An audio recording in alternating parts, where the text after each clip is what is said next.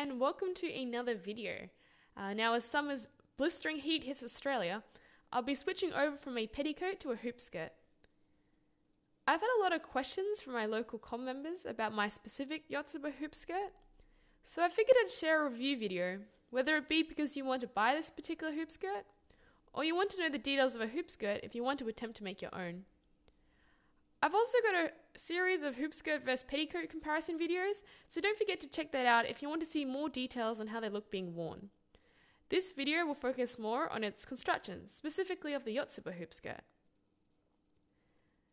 So first up, I like to mention that I think mine might be a slightly older version than the two newer versions on Yotsuba's hoop skirts, though I doubt there'd be much of a difference, but just throwing that out there because I think the fabric looks slightly different in that in the promo pics looks slightly spotted.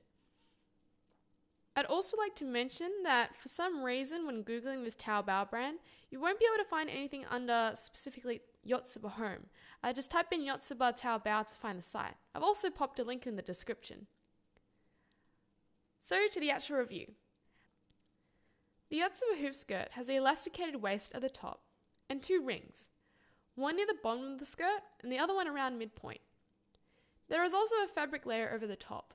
I think something really nice to note is that instead of just one single continuous piece of fabric over the top, the fabric is divided into two pieces that line up with the midpoint ring. There is also really cute lace at the bottom of the hoop skirt, which I think is a really nice finishing touch. Here is also a quick top view of the hoop skirt. Here is also a quick look at the tag in the bag I got this hoop skirt in case you want to try see if you can find one on the second-hand market. So, flipping the hoop skirt over, this is what it looks like for the inside construction.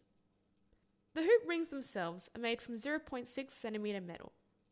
I actually wasn't sure if this was plastic at first, but I tested it with a magnet, and well, yep, it's magnetic.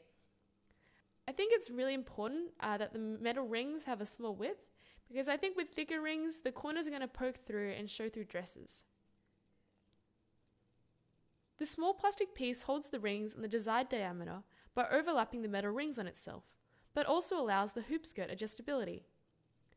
Overall, I'd say the hoop skirt is very comfortable, and even though the towel fabric on the outside may be a little bit scratchy, you won't feel it against your legs like some low-grade petticoats would. Not to mention it's also the outside fabric, so at most you'll only feel the lining fabric.